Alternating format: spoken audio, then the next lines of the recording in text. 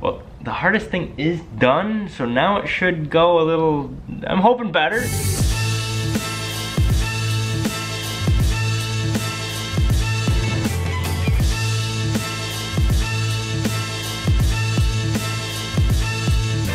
What is up, my machine freaks? I hope you guys are feeling froggy fresh and fresh to death.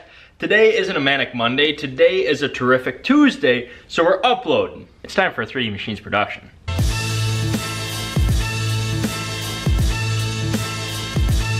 You guys know the plan, we gotta make this thing awesome. Now it was extremely challenging with that engine.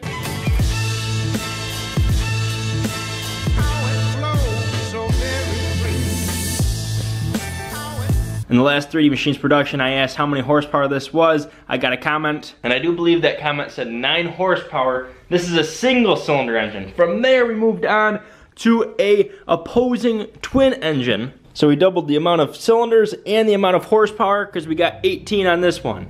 But this guy here, this guy is a whole new animal.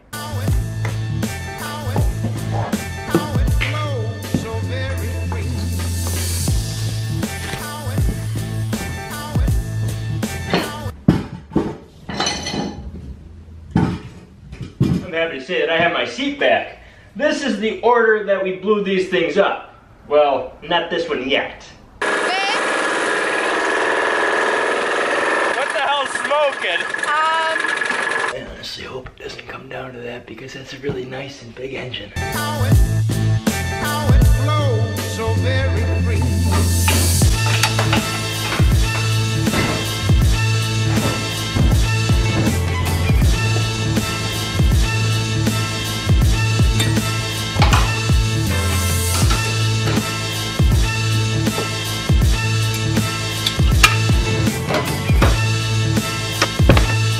I haven't looked at these belts yet, but I'm picking them up for the first time ever together, and I can already tell there's a huge difference. Alright, so this is the one that came out of the Gator. It's a little bit more flimsy, probably more worn out because this is 6 years older. The machine is, at least.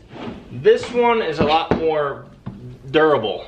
And if you look at them, the Arctic Cat belt is taller. I'm asking the same question right now. Will it matter?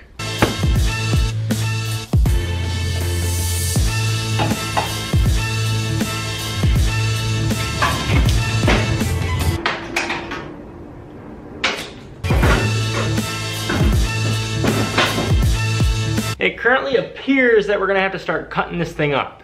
Kind of wanted the engine to fit in there a little easier, but if we gotta cut it up, we gotta cut it up.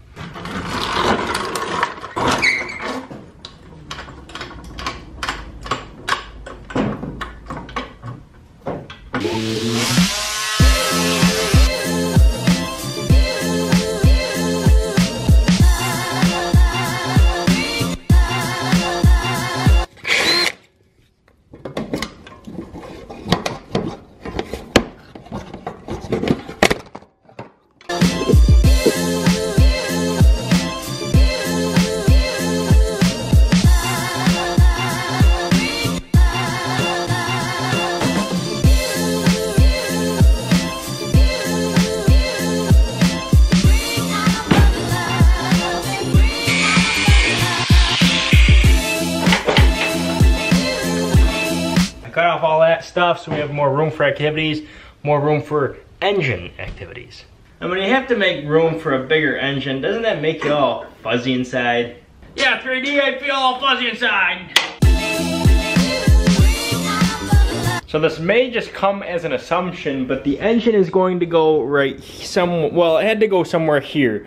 Now I originally wanted to put it, you know, flat. However, if we did that, then any kind of air filter system that we could come up with would get in the way of our gearbox. So that's no-go because we need air filtration. Otherwise we're gonna be going through rings and pistons like crazy because it's a two-joker. And then I was thinking, well, what if I just put the engine right on top of here and then we can use the same belt? Dalton, I like where you're going with that. You're gonna have a nice exposed engine you're gonna be able to show off. Yes. However, then we'd be losing box space. So I figured if we raise the engine and meet somewhere in the middle here, which is right here, then we could use the belt, we could have our filtration system, and hide the exhaust a little better. So it's gonna go somewhere around there.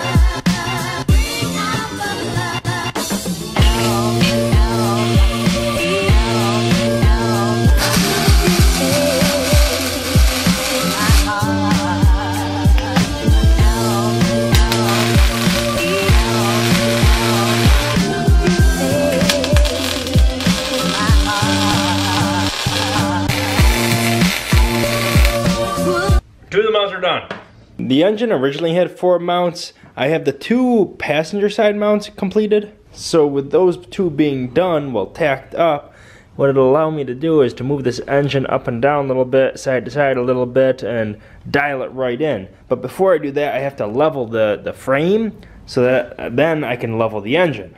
Because if we want consistent belt wear, which we do, then we have to level stuff and make sure things are in a line, because if not, the things get kittywampus. We don't want that. We want this belt to wear out nice and even when we're ripping those trails off.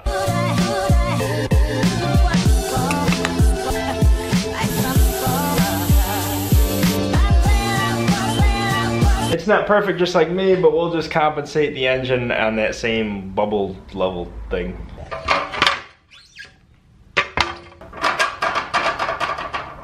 See, that's out of whack.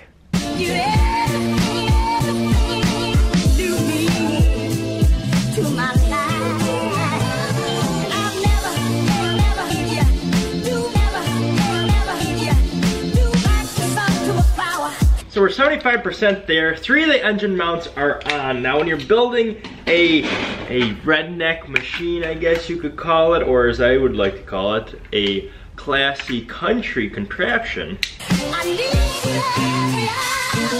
it, in my opinion, is harder to mount an engine in something like this than a car or a truck.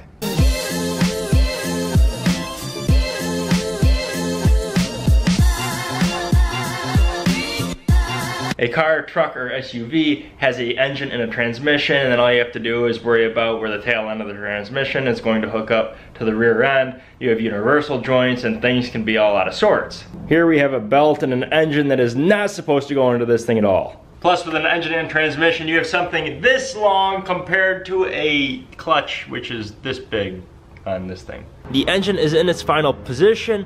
All 4 of the mounts are on it. Now we just have to weld them up completely. A lot of you guys don't live up north and probably never see snowmobiles, but how a snowmobile cools down is if it's not air cooled, it's liquid cooled, of course.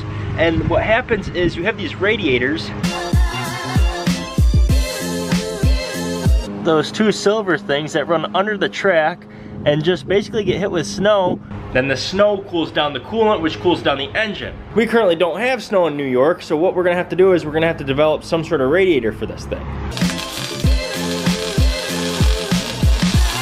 One of the things that come up to mind with me is the fact that when you were in school, you had to do that mile for some stupid reason. And of course it was on the hottest days. The only way you were cooling down is when the wind was hitting you and cooling your body down. That's how these air-cooled engines work. They work, but not as good as a liquid-cooled. Now imagine putting on some sophisticated sweatshirt that had some sort of like liquid running through it, nice cool liquid to cool you down. It'd be much more pleasurable. You might even get a little bit more horsepower out of you. Well, that's what happens with this guy. So since we have this huge sail in the front of that engine, it's never gonna cool it down. It's never gonna cool down an air-cooled engine during the summer. So we have to put a radiator somewhere on this thing so that wind can get to the radiator, the coolant can go through the nice cool radiator, come back to the engine, and cool our engine down. If this thing strictly only saw snow, then it might have a running chance with only being air cooled. But come on, the most braptastic time is the summer. Go Dons! So that's why we went with this guy. So the heart, the engine of this build is installed. The next things are like the brains of the operation, the fuel injection system, this stuff. We don't really have to continue the similes between this thing and the human body. This thing was way more challenging than I thought it was going to be. There were times when I didn't think it was going to work at all. But it's in. I hope you guys enjoyed this 3D Machines production. Until next time, leave some comments in the comment section below so I can answer them in the next video. Next Tuesday at 8 p.m. the next 3D Machines production will go live. The most difficult thing is done. Hopefully things start falling into place. With progression comes a parts list, so I gotta start ordering some stuff. Stay froggy fresh, stay super fly. Until the next 3D Machines production, 3D Machines out.